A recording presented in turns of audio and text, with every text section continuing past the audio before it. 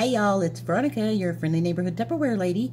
I'm getting ready to get my cranberry sauce ready for Christmas, and this year we'll be doing it in the microwave pressure cooker. This is amazing.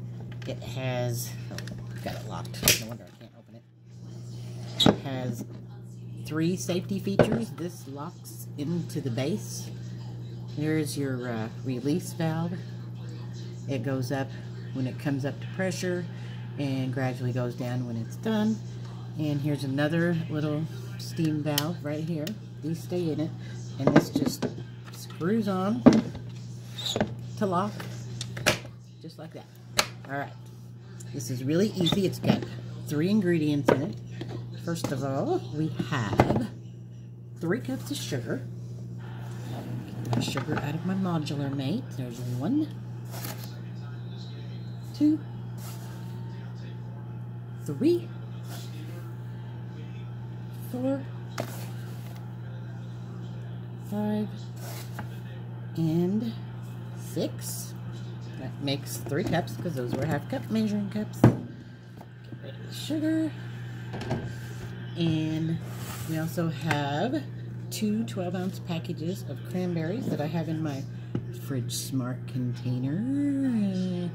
I put it on the berry setting, which is in the middle, which is too blurry to show. But anyway, here's the cranberries. I'm going to put them in there. Half a cup of water. And we're going to use our zesting press. It's old school, but I'm going to zest an orange. Ow, sorta. And then I'm going to squeeze it. I'm going to have that zest in there. Here's another easier way to do it, would be like this. It's a little wet from where I washed it. See all that zest in there?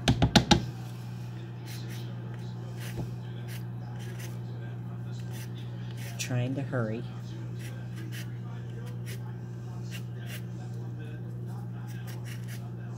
When you're zesting, you don't want to get into the, I think it's called pith or something. You don't want to get into that light orange stuff. Get right here. Ooh, there's more. And a little bit more. Alright. Now you can see there's the zest in there. And we also want the juice. Utility knife.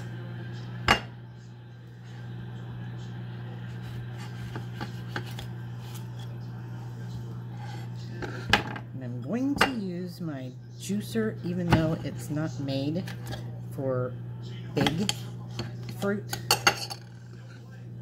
A little odd, but you can actually take it and put it in quarters. It doesn't do as good as if you had a smaller orange, but see all that juice coming out of there? I've got several pieces here that I'm going to zest, and I'll be right back. Okay, so I realized I didn't show you how to do this. Your fruit goes in what you would consider to be upside down with the rind facing up. And all you do is just squeeze.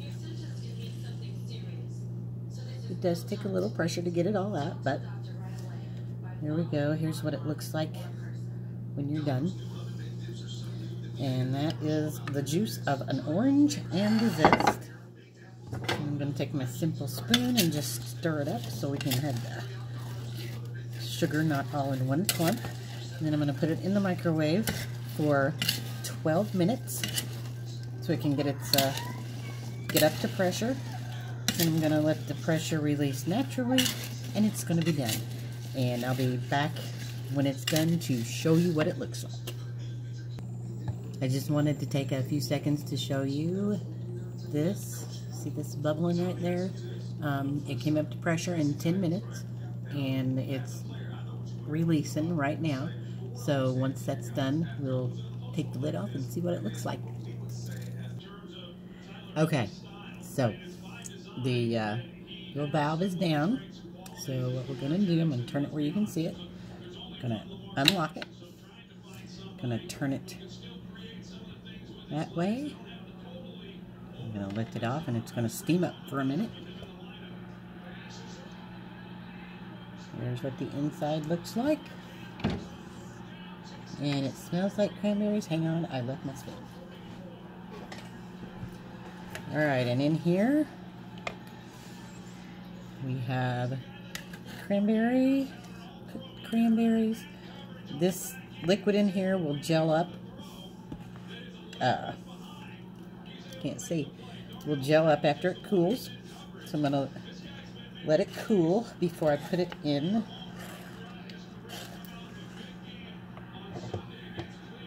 My clearly elegant bowl. It's going to be so pretty for Christmas. And that took a total, well, less than 30 minutes to make homemade cranberry sauce. So, hey, y'all have a great day and good night.